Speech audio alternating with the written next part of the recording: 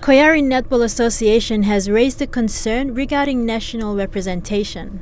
Most of the Koiari girls are in selection, but only no put them all out.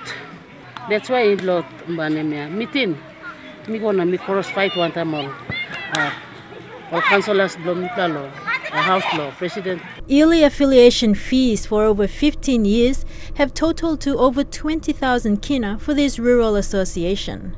Development of the code seems unattainable due to the lack of funding. Despite these challenges, President Yori still wishes to see one of her athletes make the national team. National games, When we raised this concern to Netball PNG, Vice President Yamo Launa's response threw the responsibility back to the affiliated associations. It's the way the associations are developing and focusing on players and the way they manage their respective associations to make sure that they develop their athletes to a certain standard to meet the selection criteria.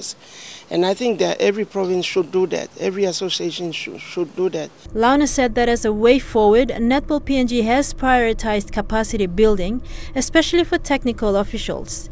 This means increasing the number of trainers and umpires and creating necessary modules or adaptation of up-to-date international standards and regulations. Local communities will have qualified coaches and umpires to run their tournament. In that way, they will raise their standards. But it falls back to financing, and Netball PNG finding the means to support associations.